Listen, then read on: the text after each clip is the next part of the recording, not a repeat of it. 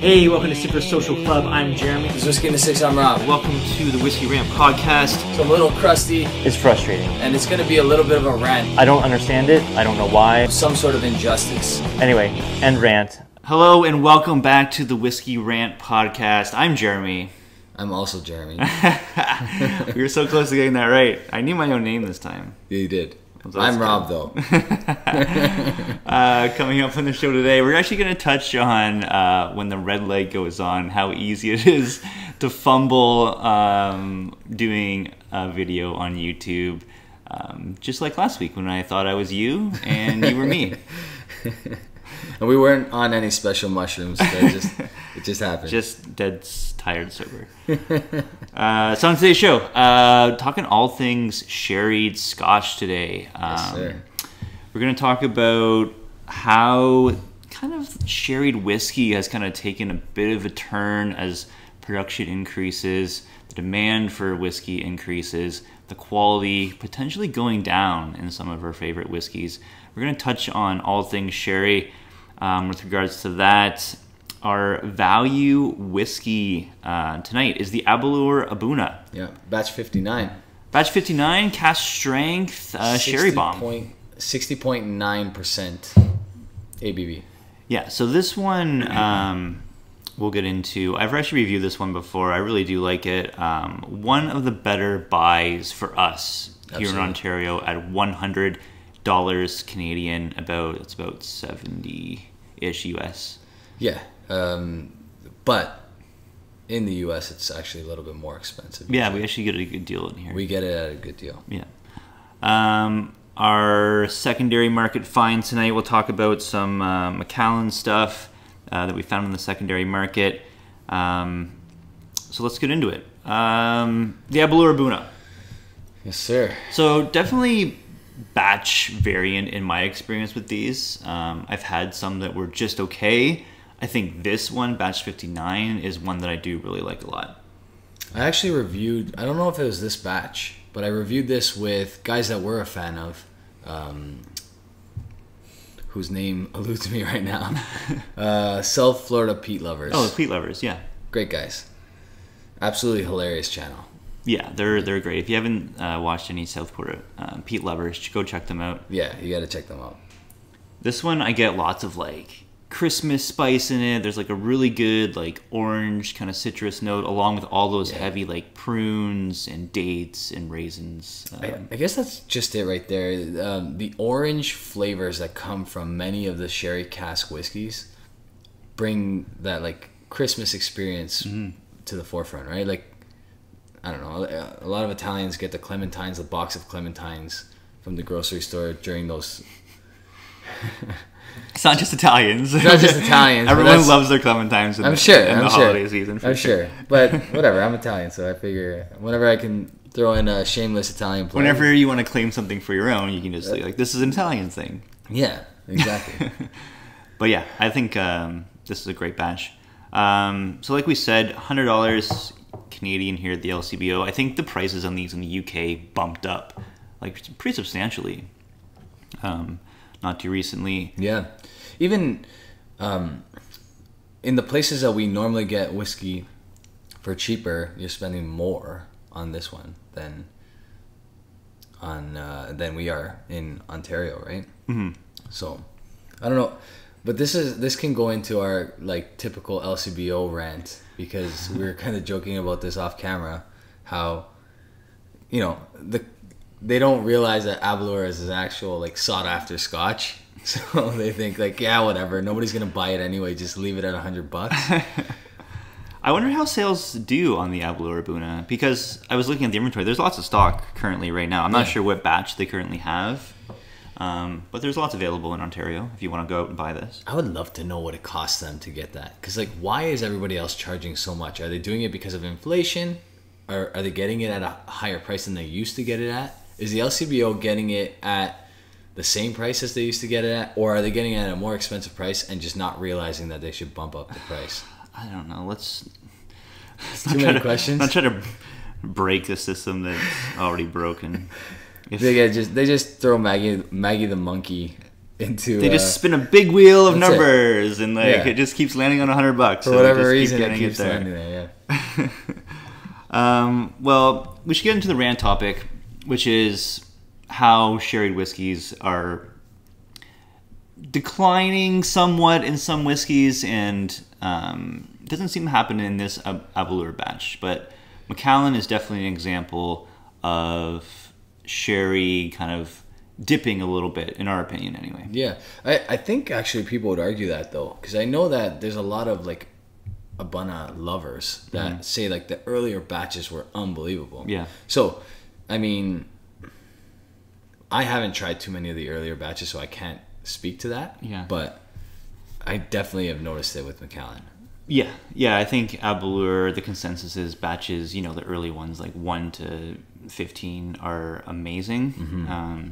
And then hits and misses all the way through the lineup when going up in batches. It'd be a cool Google search. Maybe we'll do it later on to see what those are going for on secondary. Yeah. The batches 1, 2, 3, whatever.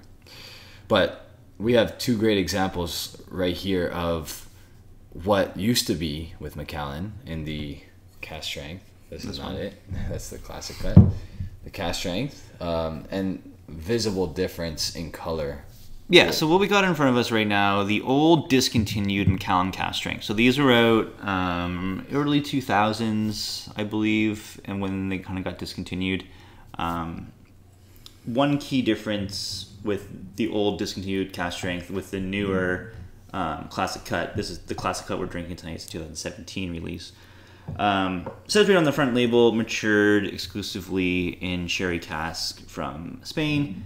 The classic cut distinctively says matured in sherry seasoned casks from Spain. So, not saying that these weren't seasoned casks, but they're deliberately now saying that they are seasoned. Well, do you know what the date was where they were no longer allowed to use that, like Praxit or the Praxarat, or Praxarat, no, yeah, it's called. pronounced a couple different ways. Yeah.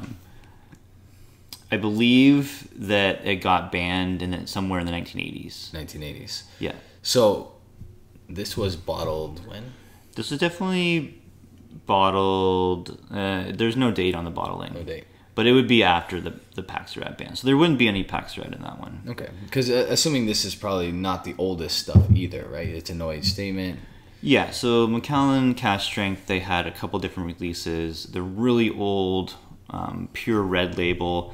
They had a 10-year-old, which was out for a while. Yeah. And then they dropped the age statement of that, and these were like the more recent ones before it was discontinued. Right.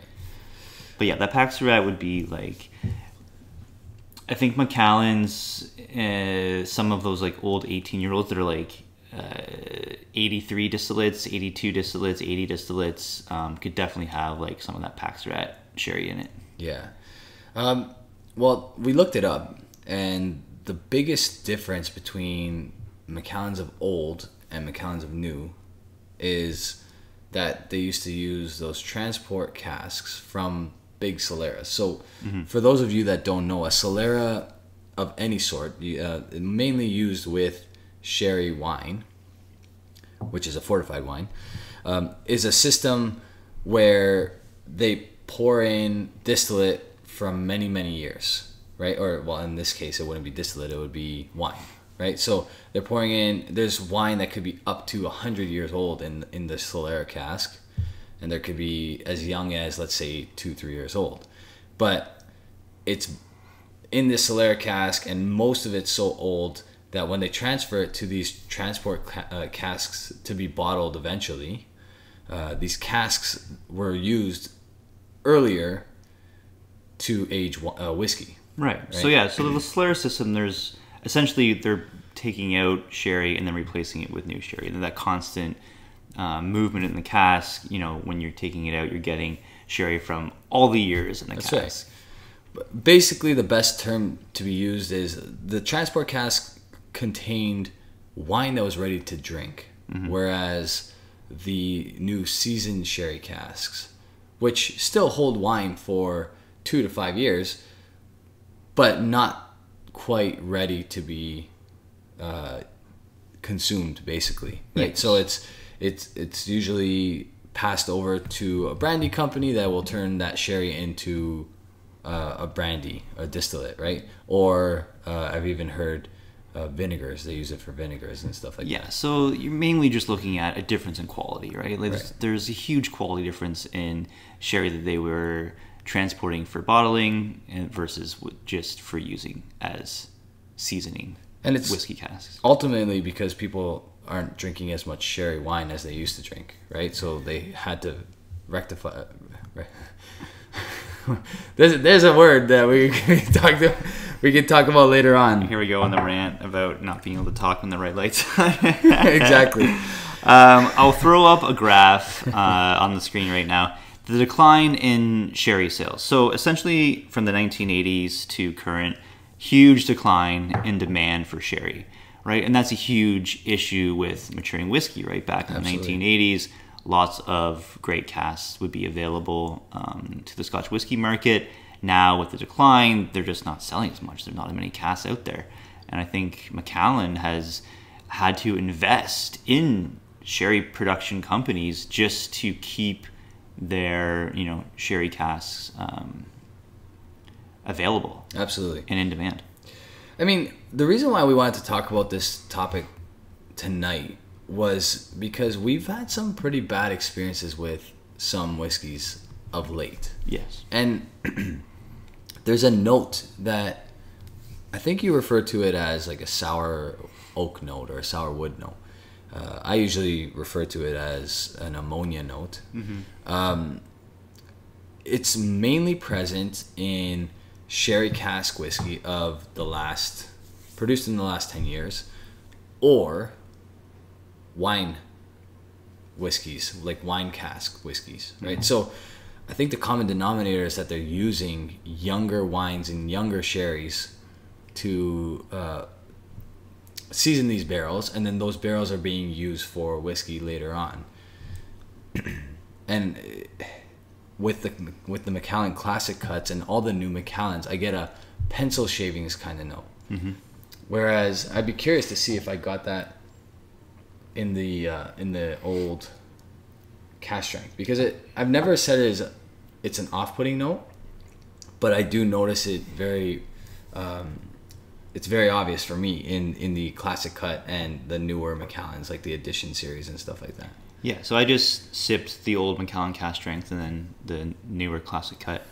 One thing you notice right away is just how much richer and bolder the older Cask Strength was. Now, ABV-wise, these are almost the same. Yeah. The old Macallan Cask Strength, 58.2.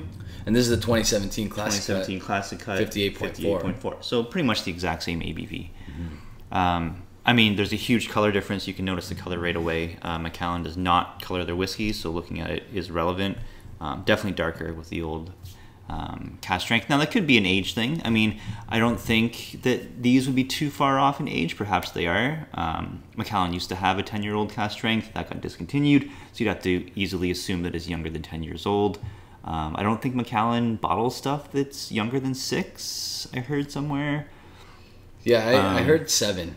They don't go younger than 7? From someone that actually works at the distillery that has like no vested interest in the marketing side of things. And Macallan did have a 7-year-old age statement for a very specific market. I remember seeing that at some point in time. So they have bottled stuff with a 7-year age statement before. So yeah, maybe it's the youngest would be 7. I'm curious to know if the classic cuts are exclusively European oak, or if they're just like it says Jerez Spain on it, but do we know that that's a European cask or a European wood, or is that American wood brought to Jerez where they produce the barrel, season it, char it, season it, whatever. Right, and that's a great premise to the next thing we should talk about the sherry casks is the wood. Now, a lot of movement has gone to American oak. Definitely ex-bourbon barrels, more available and less expensive than a sherry cask from Spain. A lot of whiskey, Scotch whiskey companies are using American oak, sherry seasoned American oak. Yep. Now, one thing that I was looking at right on Macallan's website, saying that European wood has 5 times more tannins versus American wood. Those provide the astringency associated with wines, Absolutely, spirits like that. So you're getting more of that tannic notes with European oak. Yeah, and that's clearly noticed between these two. I think so. Right? You're getting a much more age feeling whiskey out of the older feeling whiskey out of the Cask Strength, and it might not be. They might be actually the same age, right? But this one just tastes older, and and that's definitely because the wine used inside the casks then was older than the wine used inside the Classic Cut casks. I am noticing now that I've revisited the Classic Cut 2017, I do think that 2019 is the best so far, in my opinion, of the Classic Cuts. But I'm noticing a little bit of a sour oak note, as you would refer to it, in the Classic Cut, a little bit. One thing that I want to mention about Macallan specifically is the importers of these whiskeys. Now, if you take a look at the back of the newer Classic Cut, imported by Edgerton Americas, New York City, that change happened in 2014. It used to be this company here, Remy Amerique, or however you pronounce that. So one thing that I saw Liquor Hound talk about, if you haven't subscribed to Liquor Hound, great channel on YouTube, check him out. He did a Sherried Whiskey 101 video, and he mentioned how the change in importers, Edgerton Americas, definitely a noticeable difference in the color of the Macallan 12 and the Macallan 18 at that time. So right. 2014, you're looking at those Macallan 18s that were 95 distillate and earlier, and you can tell there's a huge secondary market drop-off from 1996, 1997, distillate 18-year-old to a 1995, 1994, 1993. Yeah, that makes sense. Amerique, I think that's Amerique. French. Yeah, Remy Amerique. Yeah. Yeah, so it's probably the cognac company Remy, right? Okay. That used to. Interesting how there's such a drastic color difference once Edrington took over. Yeah, I'm not sure if this is going to show up on camera here, but I'm pretty sure I did a video comparing these two, and I'll throw it up here or link to it as well. You can tell. Definitely much darker, the old discontinued Cask Strength.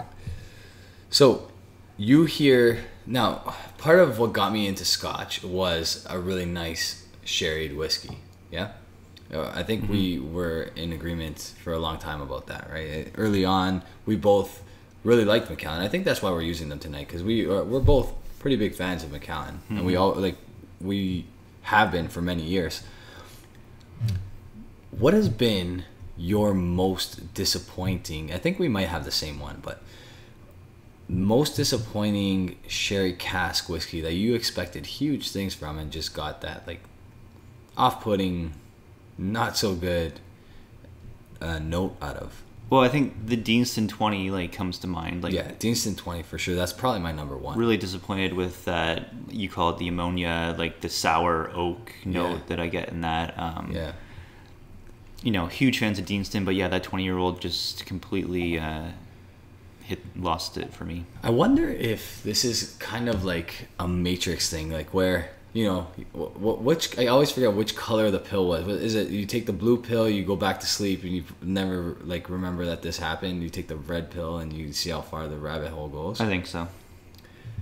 I feel like the red pill is finding that ammonia note in sherry cask whiskey, and then once you find that note, you cannot unrecognize that note. I find it in the new Four Square Empery. It's a sherry seasoned or sherry finished rum.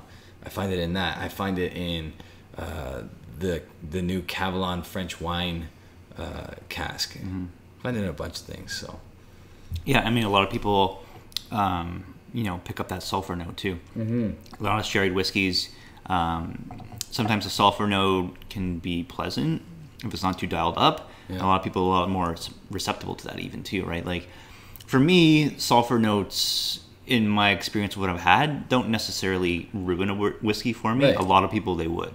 A lot of people, get a really sulfured sherry cask and just can't stand it. Yeah, so I actually don't mind sulfur. I feel like there's a distinct difference. Like the ammonia note that I'm referring to, it literally, like, think ammonia, like what contains ammonia. Like it's almost like you walk into a public bathroom, that kind of smell. Like that's kind of right. Cleaning solution. Yeah, it's just like bleach, Jabax, like hospital smell. Yeah, like just gross. And like I get that in some things that I'm tasting. It. The one that really hits home for me was I did a review with Swami a long time ago, the Glenfarclas 15, and I took a sip and I'm like, honestly, thank God I cracked this bottle, because otherwise I would have literally thought somebody pissed in that bottle, because that's how, like, it literally has that kind of note, and it's gross. It is gross. Yeah. So I mean, what can we really say about declining sherry cask? There's nothing we can really do about it. No. I mean, demand is up, so quality is going down. These distillers are looking at other ways to get out a sherry cask, and a lot of them are moving to ex-bourbon, which is fine. There's lots of good ex-bourbon casks out there. I mean, I think the wine cask venture is a good one. There's a lot of really good examples of different types of wine casks that work really, really well with whiskey, and Longrow does a great job of this, right? Their whole red series, for the most part, there's like 1 or 2 misses out of 6 or 7. I mean, and they're we call them misses when comparing to the rest of the Longrow reds, but they're not bad by any means. Cap Franc seems to work really, really well with whiskey. There's a few that I've really enjoyed. There's a whole bunch that Bruichladdich doing, all those experimental series whiskeys. Yeah, and I believe there's been a law passed now that you can use like tequila casks, you can use brandy casks, you can use like peach brandy, like different types of brandy. Which we've seen like the rum casks kind of like influence that have come out in like the last couple of years. A lot more rum casks being involved with Scotch as well. Yeah, I think it's important to explore those venues, because otherwise you can invest a lot of money and spend a lot of time with this whiskey in cask, and it turns out terrible because just the cask used originally was going to throw it off from the beginning. Yeah. I mean, I like this Macallan Classic Cut. I think it's pretty good whiskey. Absolutely. But you go back to try it like what it used to be with these old cask strings, and you're just like, well, it's not the same at all. All right, so I think the best advice I could give someone approaching just getting into the whiskey journey, all right? We all started somewhere. I started with Canadian whiskey. Do you remember what you started with? Bourbon. If you're going to start with Scotch and you're going to dip into the sherry whiskey Scotch, sherry aged, sherry matured, then unless you have a ton of money to buy like secondary market old school stuff, just don't even taste that stuff. Because if you do, you're going to be in a lot of trouble. Like, it kind of absolutely skews your entire perception of what a sherry whiskey should be. And you hear all these older gentlemen that like grew up on the old Macallans, the old Aberlours, the old Springbanks. That's a big one. These guys are just like, you guys are drinking trash. Yeah, and you're paying a shit ton of money for it too. Right? And then they're the ones that get so bent out of shape about the prices of whiskey, because they were drinking whiskey at its finest with materials and like resources that were at its like their pinnacle. Yeah, you know, and they're just, whiskey's not the same anymore. It's not. Maybe like there's a lot that can be said about the evolution of like the process and stuff like that. Maybe that's changed, and maybe it is getting better, and maybe they're better at finding the proper cuts and so on and so forth. But you can't change the fact that you're not getting the same type of like 1,000-year-old oaks, and you can't change the fact that you're getting really, really old sherry wine that ages your oak barrels, you know? Yeah. You can't change these facts, and that's never going to be something that comes back. So you either have to be really innovative and use, like we were saying earlier, the rum casks, maybe the tequila casks, maybe like something different. And that's one good thing about, I guess, whiskey nowadays is the variety, right? Like, the variety of Scotch now is so vast. And yeah, sure, you're not getting those like old style sherry casks anymore. But you know, still some decent sherry whiskeys here and there. And the variety, like you can get so much different variations, and for sure, the selection that you have now is way more than before. So I get it. Like those old guys used to buy Macallan 18 for $70 on the shelf in 1990. Then when it was freaking amazing stuff. Now we're like, what is this garbage that they're serving me for $200, $300, $400 a bottle? Yeah, I get it. I could totally understand where they're coming from. Like it would suck. Like I'm trying to think of a comparable. Like for us, like when we get to that, like when we get to our 60s, right? So about 25 years from now, what are we gonna be like ranting and raving about and like shaking our cane at? It's true. I mean, I don't know. Like whiskey can really get much more expensive than it is now. It seems like we're at the top. I mean, a comparable would be like when I was a kid. I don't know, like what you used to get 1 cent candies at the store. Now they're 5 cents. Yeah. Back in my day, I used to pay a penny for those. Yeah, no, I guess so. I mean, I can't really think of too much. Like you look at the quality of goods. Maybe like are they gonna change that much? I don't think they will. Like I think we've already entered a zone where there's 8 billion people on this planet. Like the resources are diminishing by the day. Like we're not really gonna be. Who are we talking? There's not gonna be a world. 25 years from now, it's gonna be a desert. 50% of us are gonna die from COVID. Who knows what the hell? We're getting wiped out. Let's just enjoy the whiskey as it comes along. Yeah. Spend your money on old whiskey. You know what? There's too many. Like I'm finding it too often now where there's a whiskey that I'm almost hesitant to buy sherry whiskey right now. And like it's weird. I'd never thought I'd be at this stage in my whiskey journey, but I'm hesitant because as soon as I get a little bit of that note, I'm like, that's it. It's done for me. Like like I said, you take that red pill and that's it. It's over. Like I hope everybody listening to this never finds that red pill because when you do, like you cannot unsee it. You cannot untaste or smell that note. And I bet you it was in many whiskeys I had before that. But because I don't know, I just noticed it one day and that was it. I took the red pill and the rest is history. Well, it goes like, taking a chance on, like, let's say Macallan, for example, a great example. The 12-year-old coming back to the Ontario market, 43%.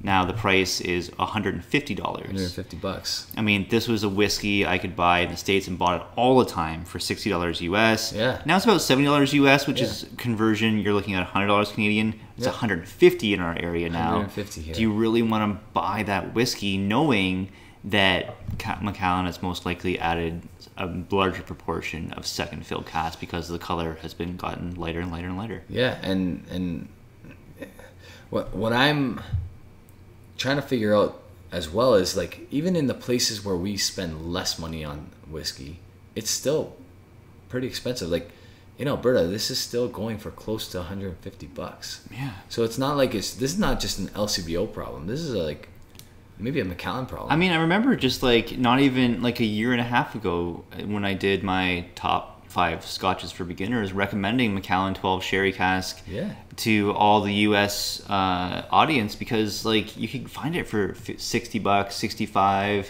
At Costco, sometimes you can get it for $49.99. Yeah. Like it's a great value at 43% at that one. Now in the UK, you get it at 40%.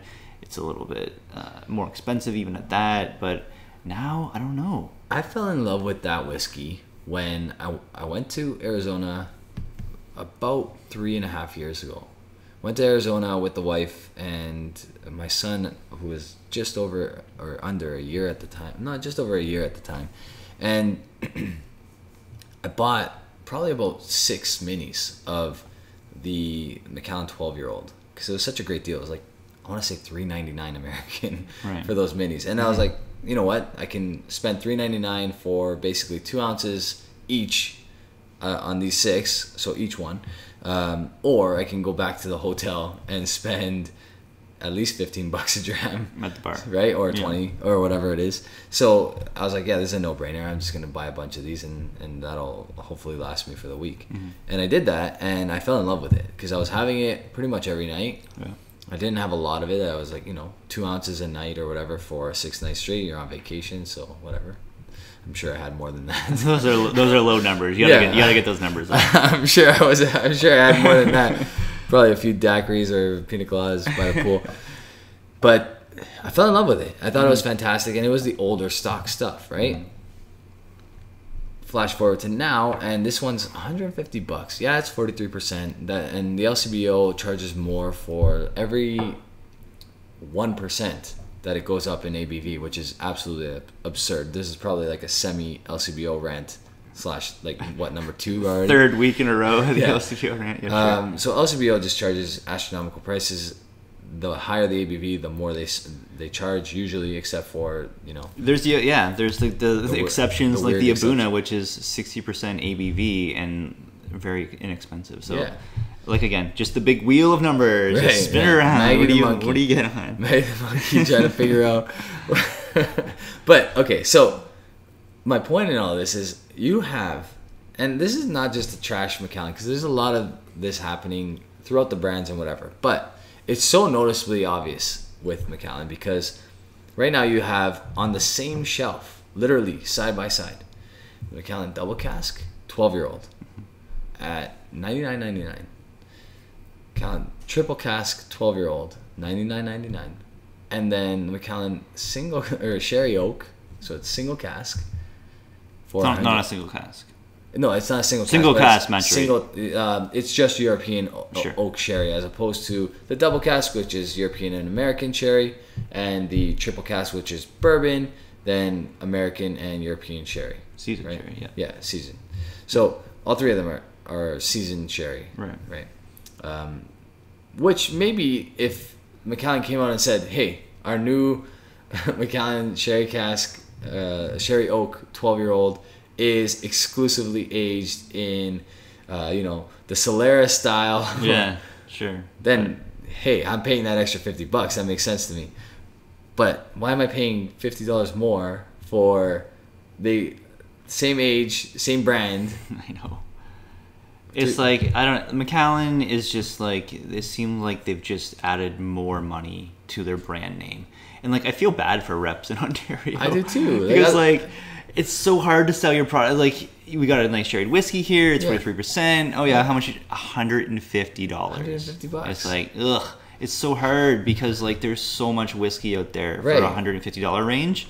That's, you can get a whiskey that's 21 years old, no problem for that much money. So I think what we need to do here on a Whiskey Rant live, or whatever, not live, but you know what I mean, on a Whiskey Rant, is you line up 4 or 5 12-year-old sherry whiskeys that you can find at the LCBO, and I'll do the same.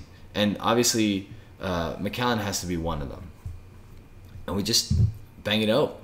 We bang it out and see what wins, because if the Macallan comes up on top, and it beats out the other 4 that are less in price, then rightfully so, maybe it should be that price. But my suspicion is it's not going to come up on top. No. You know what I mean? I think if we did a head-to-head, I haven't tasted Glendronach 12 in probably about a year, maybe a little bit less, but I have a funny feeling that might win. Or maybe even the Highland Park 12-year-old. Right. Maybe we make the rule that there's no heated 12-year-olds allowed, right? Sure. I guess just to make it fair. But I think that's something we might want to test out. Yeah, we'll test it out, and we'll test out the new Macallan sherry cask versus the old ones. I got it it's on the way. It was supposed to be here today. I could have actually picked it up at the LCBO, which wasn't much more, to be honest with you. I'll do that. All right, so moving on to our secondary market finds, I found an independent bottling of Macallan, 100% ex-bourbon cask. This one is 19 years old. It's bottled by a bottling company called First Editions. Only 271 bottles, cask strength, 52.8% ABV. The person was asking $600 for it. Not sure if it's sold or not. My opinion, Macallan distillate doesn't necessarily work well with ex-bourbon cask maturation, but I love to try something like that. That's just pure ex-bourbon cask Macallan. Yeah, I had an experience with the one that Jasper had. I forget what it was called exactly. Similar, but it was actually older. 100% ex-bourbon. I think it was like 23 years old, if I'm not mistaken. Yeah. And I wasn't a fan. Yeah. I was not a fan. And I don't know if, like, you know, these independent bottling companies, they put it in their own cask. They do. Or, so then... Most likely, I would say. Let's blame it on that then. But I was not a fan. And I was thinking it was going to be, like, epic stuff. Because, you know, I haven't had a chance to try too many older Macallan bottlings. Yeah. And that was 23, I think. If not, it was older, actually. But I can't remember exactly. I think a lot of times independent bottling companies will buy the distillate, or they can definitely buy a cask that the distillery might think is a little off brand, right? So you're buying something that doesn't necessarily fit with their house style, right, and they're not going to use it in a vatting, so they'll sell it off. So it could be that as well. It could be a Macallan barrel. You know what? Highland Park does a really good job of selling stuff that they don't think is for them, but really, really good. Like you had a couple of whiskey agency ones that were awesome. Like yeah, really Toronto Whiskey Society did a joint bottling with them, and yeah, their Orkney one. They just call it Orkney because they don't want to put Highland Park on it, but it is Highland Park. Yeah. And yeah, it turned out it was really good. A lot of times you get something with Highland Park a little more peated, maybe a little heavier peated than what they would use in a vatting. So kind of cool. Which is cool, yeah. Did you know that Macallan Cask Strength used to do a Fino sherry butt? Honestly, I did not know that. I thought they were like exclusively Oloroso sherry and ex-bourbon, but yeah. So this one was distilled in 81, bottled in 99. Fino sherry, 56% ABV. As Scotch whiskey auctions in the UK went for 4,000 British pounds. Wow. I mean, that's probably just for like the uniqueness of that bottling, because like how good Macallan prices are pretty much all collectability, right? Yeah. Like they're very inflated with that regard. Yeah. So this one was a distillery only exclusive. So I haven't had too many Fino aged whiskeys that I was a huge fan of. Not gonna lie. Yeah, there was a really good one bottled by Maltman. It was I forget this story. Anyway, good Fino. You know who makes a good Fino cask is Macallan. Their Fino is good. I think I've maybe tried a sample of the Fino, but I think that's one of the few that have eluded me over the years is the Fino. Never reviewed it. I think it's like one of the more driest sherry, right? Yeah, it's the driest sherry. That one, and I think, if I'm not mistaken, because it has this yeast film that Fleur de something anyway. There's one other one. I think it's the Amontillado, but I could be wrong. Or the Manzanilla. One of those two have the yeast as well, and that causes that sherry to be a lot more dry. But dry meaning less sweet, right? So that's technically the term used when a wine is less sweet. I think I'm not Eric Waite wine reviews, but well, I think like the sugar content in the grapes is maybe less, so that's why it's not as sweet, right? More drying, maybe. We're talking about Macallan Cask Strength. Going back to these old Macallan Cask Strengths, you're looking at the pure red label, which was an NAS. They command the most money in the secondary market. I'm seeing one here for 2,100 British pounds. If you go to the age-stated 10-year-old, you're looking at 850 British pounds. Wow. And then the one that we're drinking here, about 600 British pounds. Man, I would love to get my hands on one of those. I think it would probably blow my mind, but not worth the price, right? Because the problem with Macallan buying it on the secondary market or at auction houses is that there's so much inflated value for collectability. Of course. That to open it, it's like, well, it's not. The whiskey's not going to drink like it's 600 pounds, That's right? right. Like these used to sell like $100. Yeah. You know.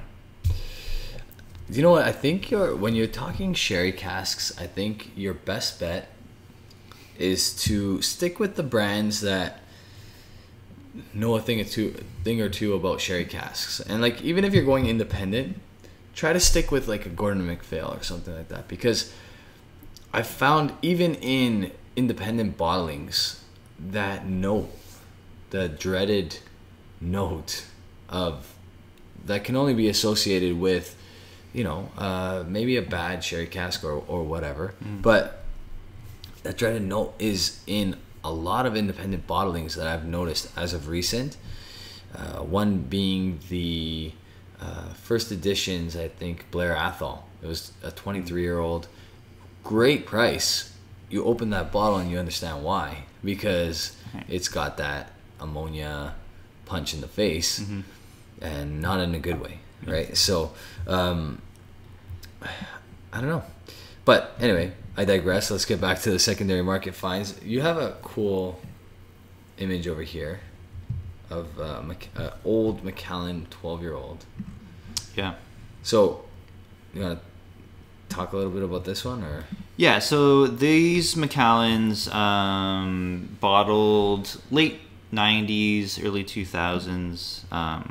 Definitely command a large money on the secondary market. 600 pounds for these ones.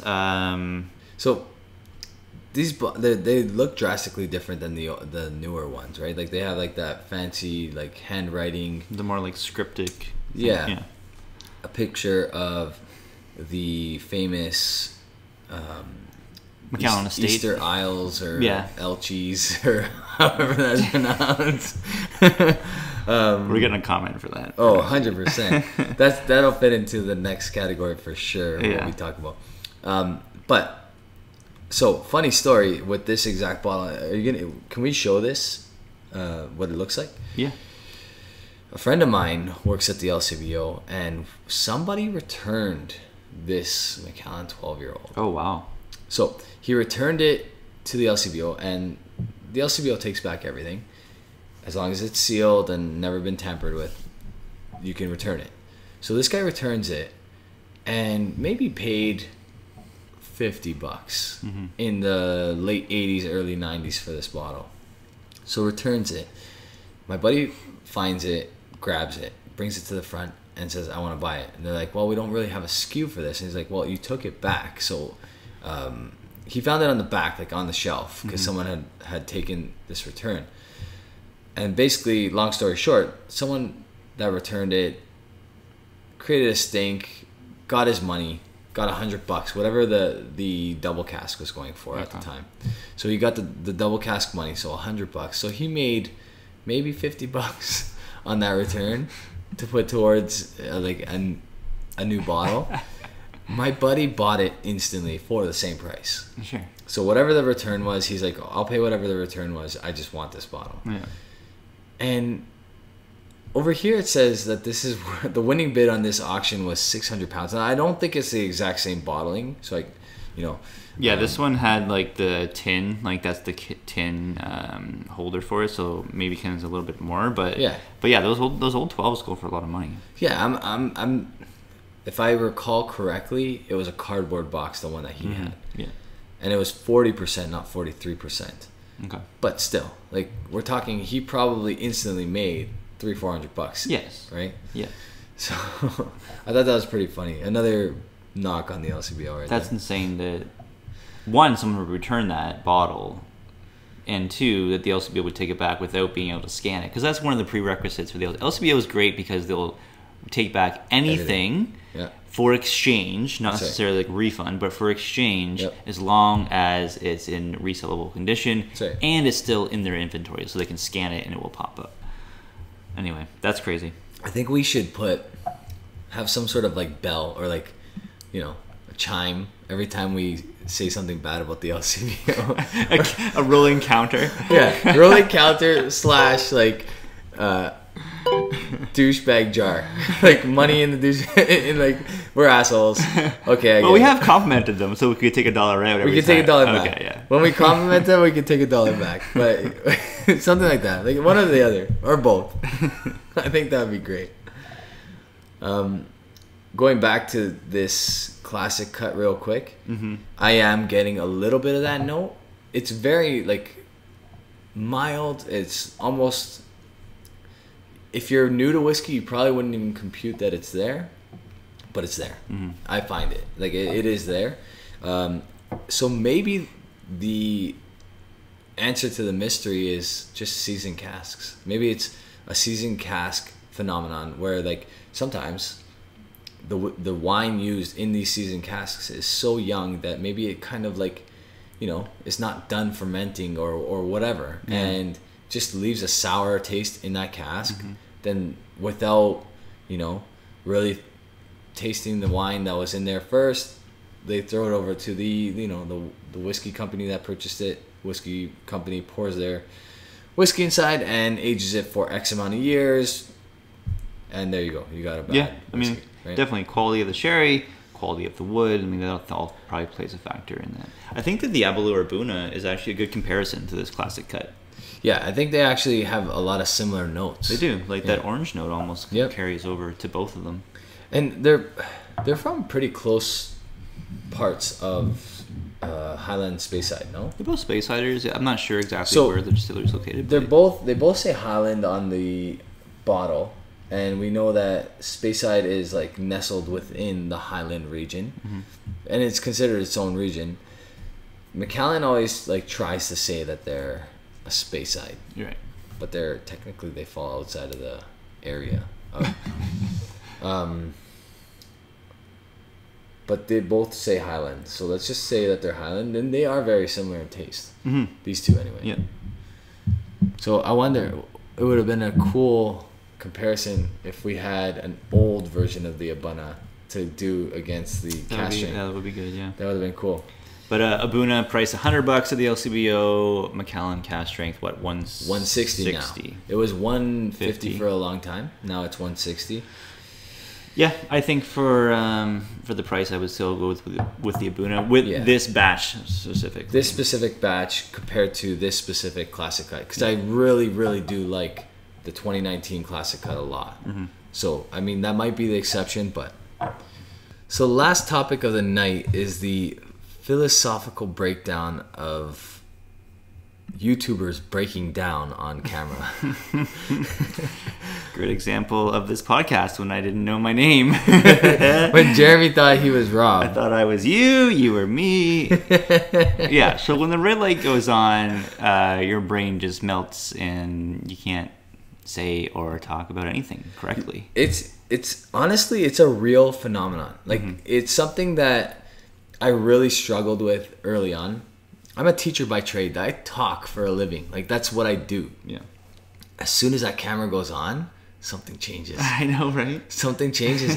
Like early on, if you watch my first year of videos, I apologize because they're honestly not that I'm saying that these new ones are much better, but my old ones were a train wreck, and especially like the first like 20. I mean, I knew things about whiskey. But when you heard me talk, it didn't seem like it.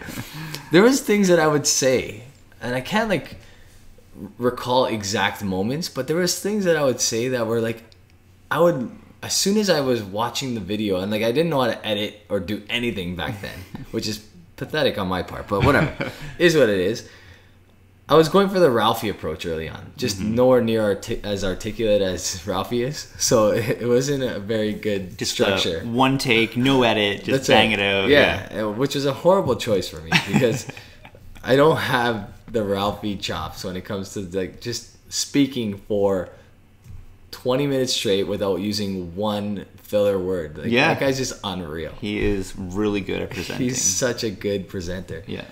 But me learning the hard way I was not a good presenter at first, especially, and I used to make mistakes constantly. Things that like I would say I'm looking at a bottle and I'd be like, this is the Macallan 17-year-old, and it says classic cut right on the bottom. I'm looking at it. Just like stupid things like that. Like, well, I literally had to delete a video, an entire video. My first ever review, I deleted because it was, no word of a lie, a train wreck. Like, you cover your eyes, don't watch the gore, because that's how bad it was. Well, we've all said like incorrect information, and it's with whiskey. It's like there's lots of information about it, like any bottle, right? And when you're trying to spew it out on camera, sometimes it just gets completely skewed. I mean, I have a great example of my, I think it was 2018 or 2019 whiskey of the year, when I said the Deanston red wine Bordeaux cask was a great sherry bomb.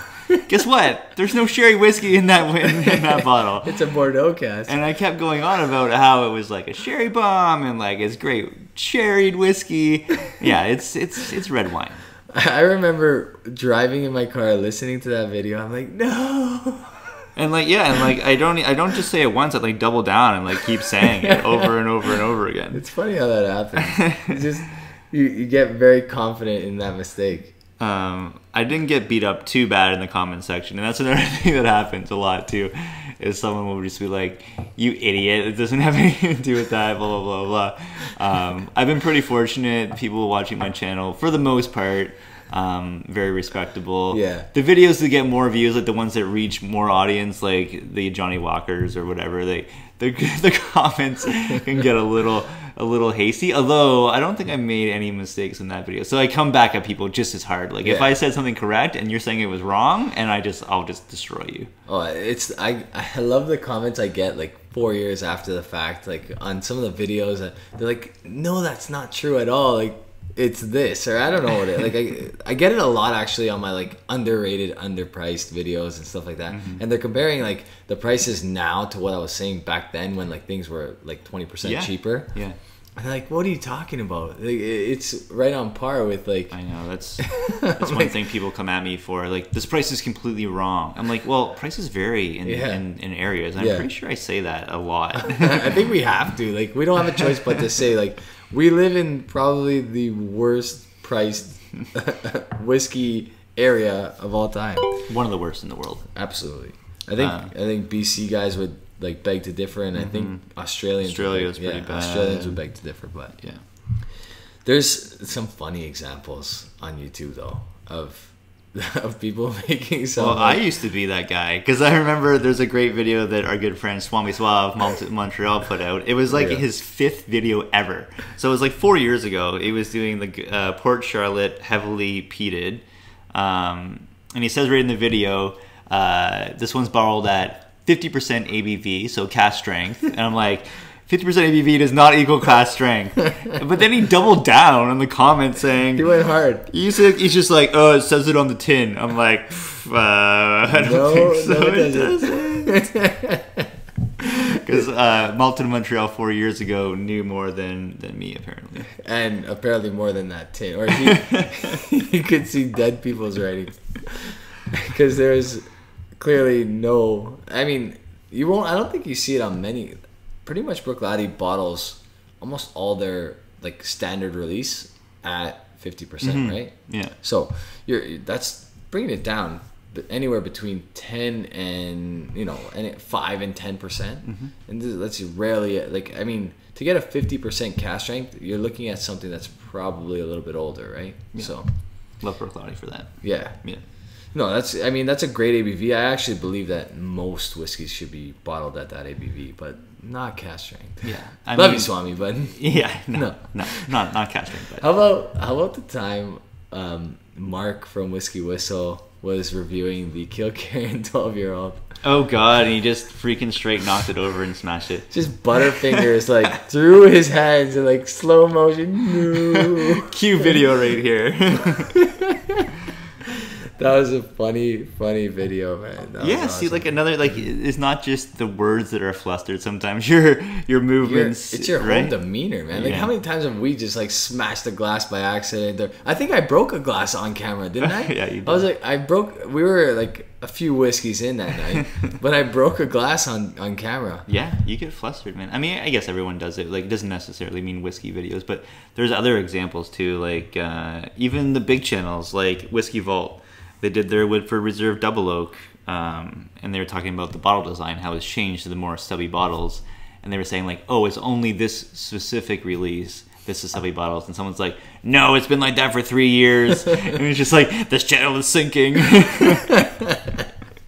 You know, the keyboard warriors come out in full force. It's so funny, man. I mean, I've gotten into my battles with some keyboard warriors over the years, but it's you gotta laugh sometimes. I know, like right? Sometimes the shit that they say is It's like, okay, bud, okay, the bottle's not the same. It's not just for this release; it's for all of them. Big deal. Yeah, I mean, I think for the Whiskey Tribe or Whiskey Vault in particular, they're not walking into many liquor stores these days. They don't have to. I don't think. I'm pretty sure every single review they do is like a bottle given to them, right? Yeah, they always cue those graphics. Yeah, some magnificent bastard sends they a always bottle. get their name out. Yeah. Yeah. So, you know, I equate that mistake to the fact that they're just not walking into enough liquor stores anymore because they don't have to. Scotch Test Dummies do a great job of showing or reading out comments of people just putting them on blast as well, and they it's always hilarious. You know what, it's funny, but sometimes they can get under your skin though. Like some of these, I mean,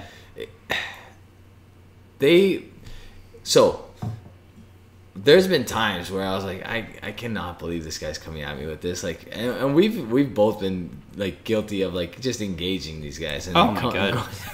I'll screen cap stuff and throw it up on Instagram. On Instagram, like, look at this idiot. Look at this story. Like, throw it up on the story, and have people chuckle along with you because I mean, if nothing, there's nothing else we can do with keyboard warriors, right? Mm-hmm.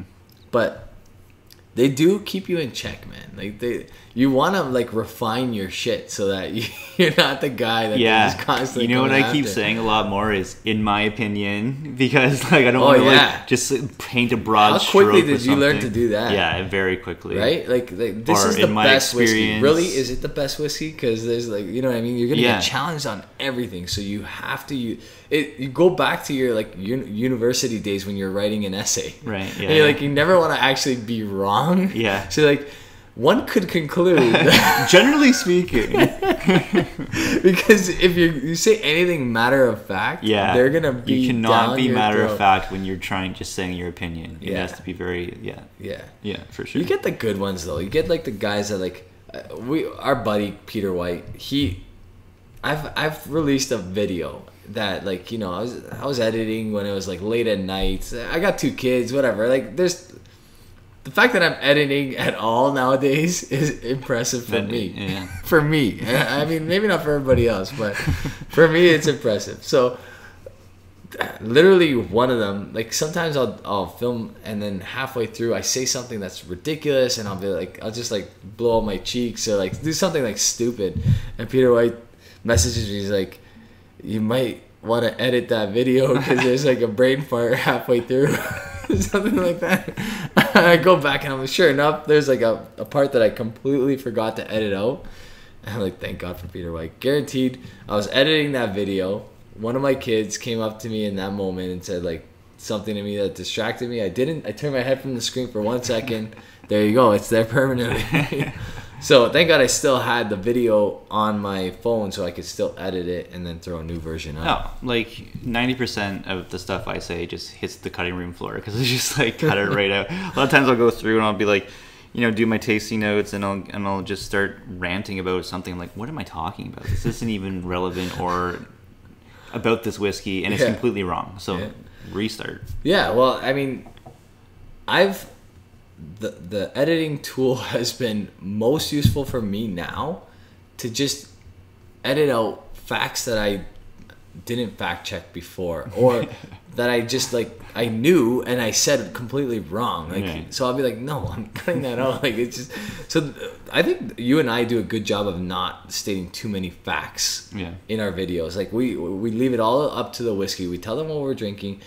Sometimes I'll even read the ABV wrong. I'll be like, this is 67.4. Like, meanwhile, it's 58.4. I'm like looking right at it, and I'll in the notes be what he meant was because you know, I don't know, something happens with that camera, man. Like Yeah. You're either meant to be in front of a camera, or maybe like it's gonna take some practice. I think another good topic for this podcast will like just be us reading mean comments on YouTube. Yeah, we have to. We could go an hour just for that. That would be a great like what's happening on YouTube video. Yeah. And I think what we could do too is get like some of our buddies to send in like their like most egregious like. Oh my goodness. I think we all have a story, and I think everybody would like. Got so many. Yeah, so that would be actually a really cool one. Kind of be like what is it, Jimmy Kimmel or Jimmy Fallon? Jimmy Kimmel does celebrities reading mean tweets. Yeah, we'll do that with our YouTube comments. Yeah, that'll be fun. Let's get to scoring this bad boy, the Aberlour A'bunadh Batch 59. What are you thinking on this one? So, I added some water just to see if anything changed. I did notice the nose got sweeter. Maybe a touch floral.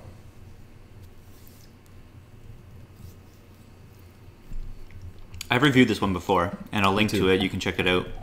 I think I gave it a high mark on my review. I'll probably give it a little bit less than I gave it then. Not because it's bad, and not because there's anything off-putting to it. In fact, it doesn't have the thing I'm not liking in the Classic Cut, which I still like this Classic Cut, so I should say that. But I'm going to say that this is probably an 86 for me. Yeah, so when I scored this one, I gave it 87, and I bumped it up 1 point for value at $100 Canadian. I think that's a good value whiskey, so I made it 88 out of 100, which is a recommend buy. Yeah, I would stick with that mark. I reviewed this one back in 2018, but yeah, I think it still holds up to that mark for sure. Yeah, I think my original mark on this was closer to a 90. Like it might have been like an 88, 89. We've had a lot of whiskey since we reviewed these. Like even you say 2018, like that's a long time ago. Like when you're talking whiskey journey, yeah, we've had some crazy good whiskey since then. You know what I mean? So I think my overall marking system has jumped back maybe 3 or 4 marks. You know what I mean? Overall. Yeah, I think that's kind of how it goes. Like every time you drink more stuff, you know, you drink like really epic stuff, and you're like, wow, that moves all these marks down, right? Yeah, exactly. Yeah. I would still like to try the Mortlock that we, cherish. Again, for those of you that don't know, there's a Gordon MacPhail Mortlock. I believe it was bottled in 1987, if I'm not mistaken. It's 34 years old. So then it could have been, 85, 86. Was it an 87? Anyway, it was an awesome whiskey, and we absolutely loved it. I would love to try it again just to see if anything's changed. But yeah, I'm gonna say that this is an 86, borderline 87, easy buy at $100. Yeah, right. Like the ABV alone, just overall good stuff. Yeah. Now let's just make sure our viewers are aware there's different batches, right? Every single batch is different. Some of them are great, some of them are just okay. Yep. I guess again we'll recommend Whiskey Base, largest database of all the batches, so you can check out the reviews there and kind of get a judge on more or less what people are saying are their favorite batches of this stuff. Yeah. 59 is a good one. I think the one I reviewed is 57, if I'm not mistaken. I want to say it's 57. Good thing about having guys like Peter White watching our channel is like that guy's got either a photographic memory or like audiographic memory. I don't know what you want to call that, but he will remember every single thing I've reviewed and the mark I gave it, as well as yours, as well as like a bunch of other people, and all these other stats and information. So he's great to have as a support cast for sure. All right, well, thanks for joining us again on another Whiskey Rant podcast. If you're not subscribed to our YouTube channels, I'm Sipper Social Club. Rob is Whiskey in the Six. So search us out on YouTube, subscribe, watch us on there. Of course, all the streaming services for the podcast, Apple iTunes, Spotify, Google Podcasts, all the major ones, you can catch us there as well. If you like this video, give us a thumbs up. You can review us on those Apple Podcasts as well. That always helps out. And until next time, cheers guys. Have a good one. Cheers.